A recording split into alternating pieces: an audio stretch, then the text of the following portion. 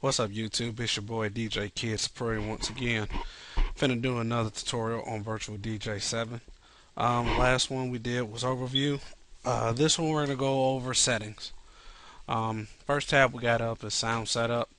Sound setup is important for anybody that's trying to use external hard drives or external sound cards or mixers or sound or any other items. Okay. You got three sections on here for your sound setup: your inputs, your outputs, and your sound card. Your inputs pretty much anything such as your time coding, your inline, which is your CD player, your microphone, and advanced configurations, but we're not going to get into that. Your inputs pretty much anything that you're going to input sound in. Okay. Outputs is pretty much everything that's going to be outputted. Single source, just sound, everything's coming out of single source. Single source or single output I recommend if you're just at home trying to practice. Headphones, this is what you would use when you're out at a party or showing your skills off. Output, headphones, I'm sorry. The external mixer and the 3-line mixer is what you would use if you're using an external mixer like at a club or somewhere that's already got stuff set up. Okay. Advanced configurations, don't concern yourself too much about it. Um, Sound card, pretty much everybody has a sound card. If you don't have any external sound cards or purchasing sound card, you want to use simple and then whatever you have. For those who have sound cards or multiple sound cards, you want to go to ASIO. You can download this at asio.com. I'll put a link in the description. You can download it. This is for anybody that's using like time coding, multiple inputs, multiple sources, or outputs. Okay. For the tutorial, I'm gonna leave it on simple. Simple will be used for people that just want to have that one output. Okay. Skins. We got into skins last time. It's just a different way Virtual DJ will look. Let's do it. I'm gonna go ahead and do a 3-deck one. Notice that it changes in the background. Let me move this out the way for you guys. A little bit different. It's got 3 decks on it.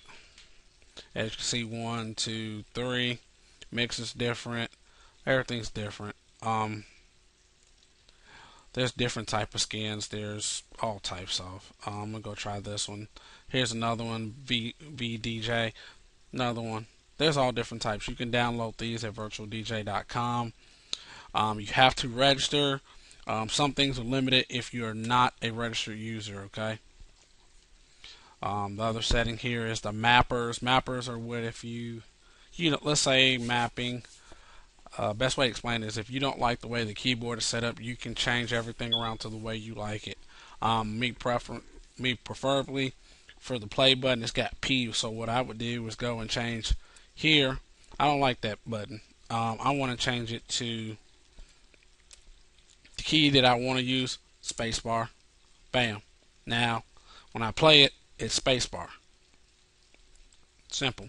You can change it around or whatever you want. Also on here is where you will hook up any additional MIDI devices, firewall devices, or anything that you want to use, such as controllers by like Numark, Pioneer, American Audio, stuff like that. Here's your video output. Video output is in the last 2 versions of Virtual DJ, Pro and Pro Basic, if I'm not mistaken. These pretty much allow, you can use it on the other ones too, I'm sorry. This is just Pro and Pro Basic is where you can actually set the video output to an external screen or what you see here, a window. I'm sorry, I disabled it. Let me activate it.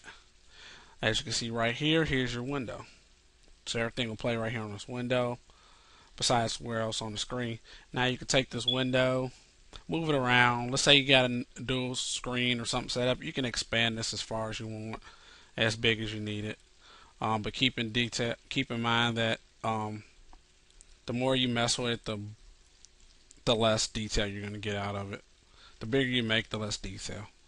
Um, Chipset. I would always use the chipset or whatever it is to make it go to an external screen for hooking it up to a projector or LCD screen.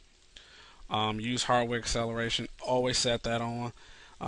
It makes everything such as the transitions and the effects on the video screen work a lot better. Different options: video crossfader, automatic, crossfader links, and a whole bunch of other stuff. I'll get more into that. Hide decoder, hide the logo. Let's do hide the logo.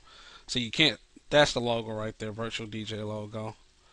I mostly would turn that off if you were recording and you want to show somebody, like on somebody on the YouTube videos. I've got one on there. It's the Drake one. Look out for more of those. Next one is your options. Pretty much a crossfade pitch range. A lot of stuff you guys are going to have to pretty much mess with to get the hang of. Pitch range really is not going to make a difference because you can change that. Always enable your EQ in your headphones. Jog wheel, you can switch between vinyl, CD. Vinyl, you'll get the scratching effect where if you put your hands on it, it'll stop. CD is where you can nudge it and kind of pitch blend a lot better. Scrolling, you want to leave your disc at 45. Security, don't worry about much of this stuff. Auto pitch matching, I always disable mine.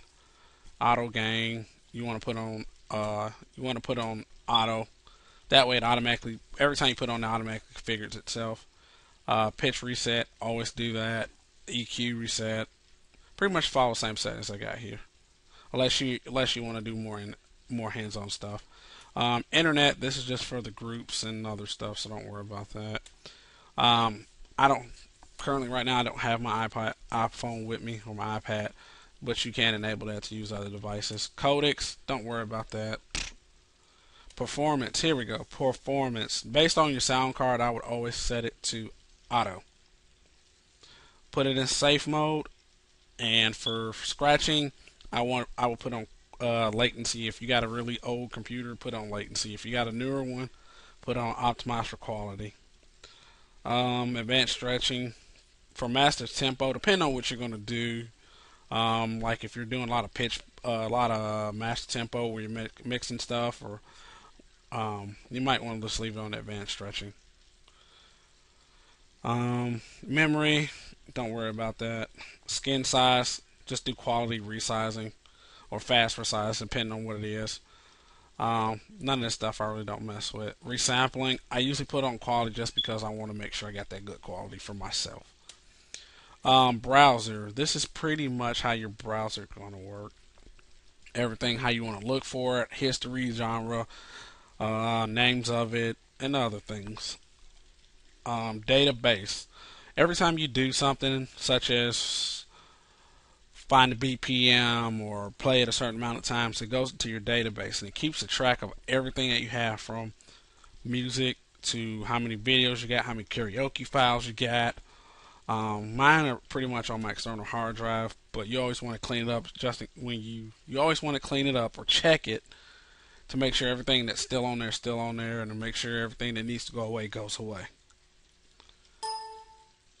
Database file's been optimized for fix. So right now my stuff is where it's supposed to be. There's nothing missing. There's nothing extra or duplicated, stuff like that. ID tags, you pretty much fix those on yourself. I'll get more into that later. I really don't use ID tags that much, but just for the tutorial I'll go through it. Our last page is to check updates. There's always updates. Once you register, there's always updates. The other one is download plugins. That pretty much all this stuff takes you back to Virtual DJ. Reset the factory settings. The only time I would do that is if I was messing with something and I really messed it up. But in the meantime, I wouldn't be concerned with that. That's pretty much all the settings in there. The next tutorial will be coming up shortly. I'll probably post both of these the same day. But for right now, that's Virtual DJ settings. I think the next tutorial will probably be on the browser and searching. Look out for the next tutorial. Comment, ask questions. If you got anything, let me know.